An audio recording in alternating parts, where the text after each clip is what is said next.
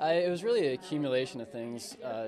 It just kind of led to a boiling point. I felt as though we had no direction, we had no plans, no vision, no goals. And over the summer, obviously I missed the deadline to be on the ballot, but uh, write-ins win, and here we are. So we need a plan. We desperately need a plan to solve our problems. We need a vision. We need a long-term solutions to our problems. So um, that's pretty much what led me here. There's several things.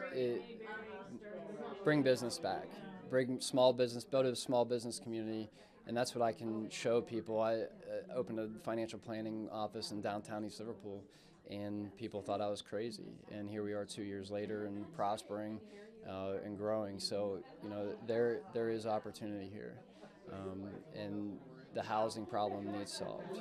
Again, our image is not the best right now, and we need to change that. And to me, it's just a vicious cycle. Where do you start? How do you start? And again, it starts with bringing small business to town, all over town, just not downtown.